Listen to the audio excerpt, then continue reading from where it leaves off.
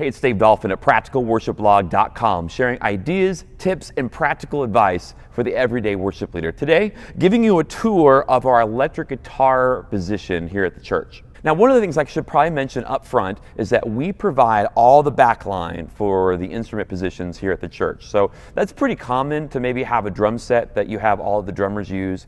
It might actually be pretty common to have a church keyboard that all the keyboard players use. But when it comes to the electric guitar player position, it's pretty unusual to say, hey, we own the pedals and we own the amp and we want you to play that. But we do that for three reasons. One of them being consistency.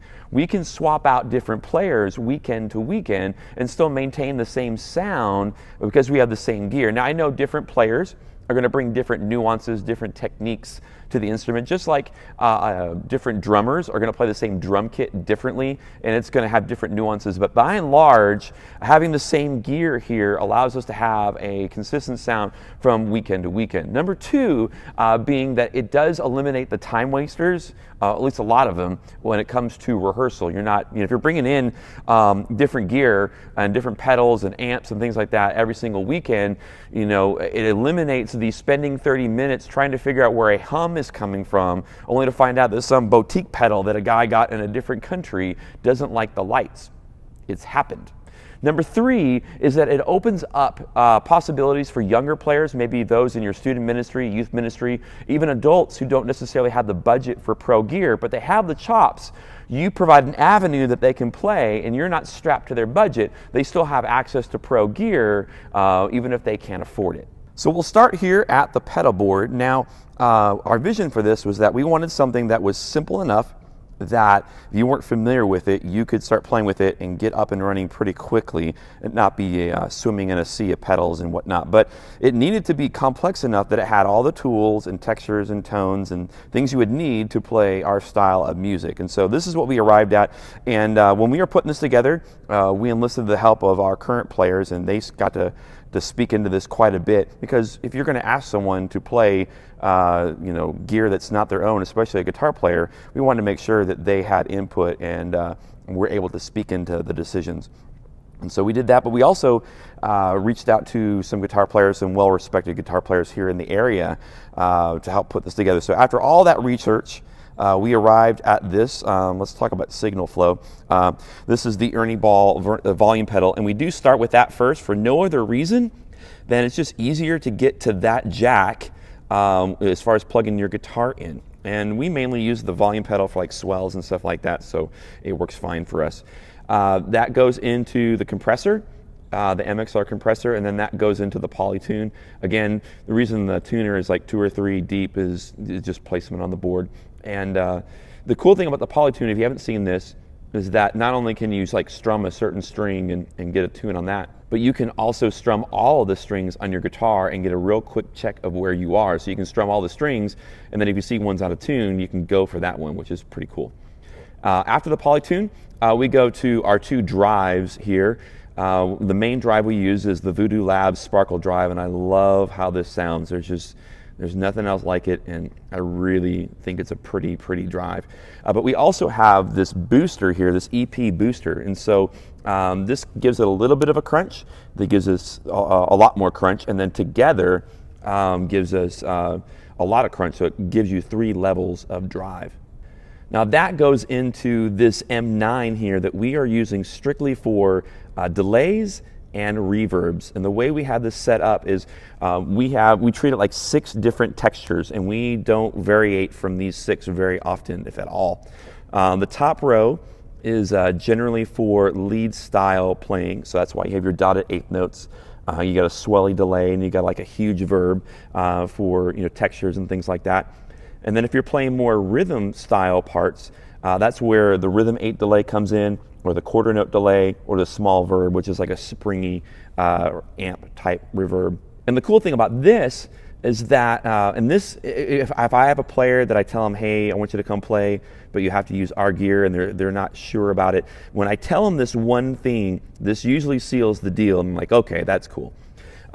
This right here is a MIDI cable that comes from our Ableton Live rig. We run tracks, which means the songs have set tempos, and that MIDI cable is setting the tempos for the delays. And so you can tap if you want to, but you don't have to. They're automatically set. And when the new song comes on in the series of songs you're doing, it resets the tempos for the delays, and you never have to tap them, which is pretty awesome.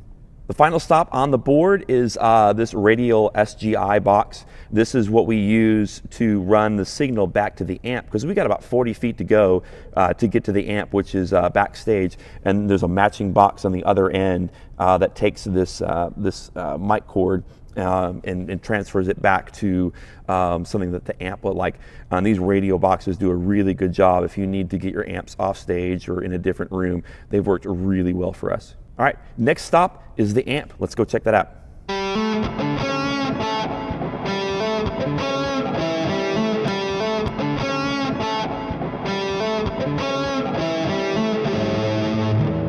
So backstage is where we keep the electric guitar amp, and here's the other SGI box that receives this microphone signal and then transfers it into back into what you'd expect a guitar to be sending, and then sends that back into the amp.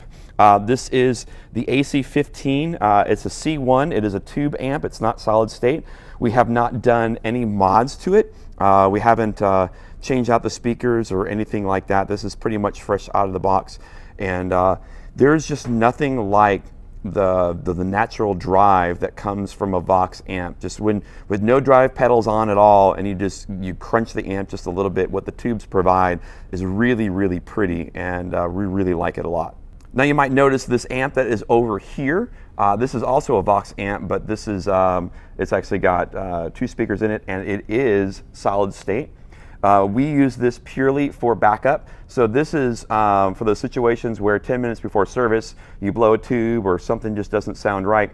We can very quickly take this cable and plug it into here, and with minimal fuss, still be able to carry on the service. Now, this is not an amp that we necessarily picked out. This just happened to be something that we found backstage in our student area.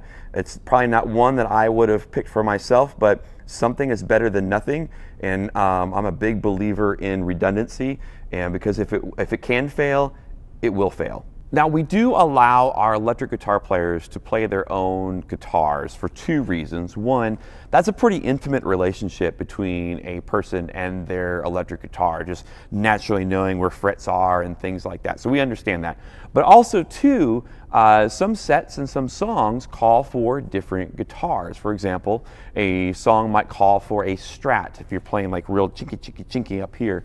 Other songs might call for a PRS, something that's a little bit more meaty. And so we've been known to switch out guitars based on sets and sometimes even songs.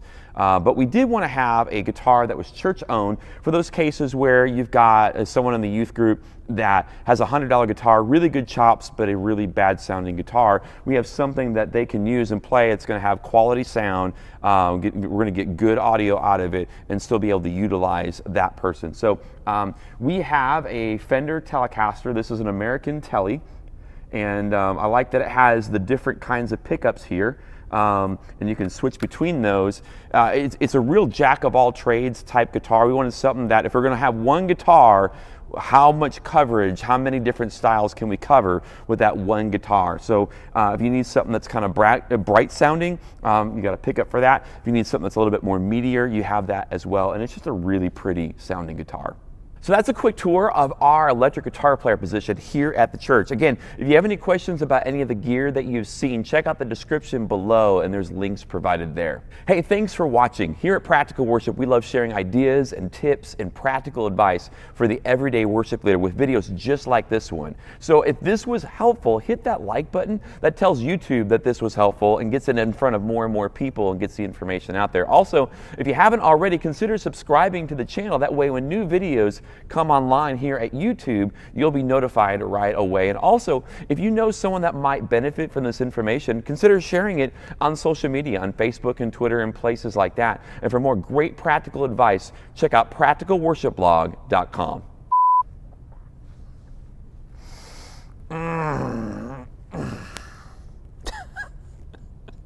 I'm too old for this.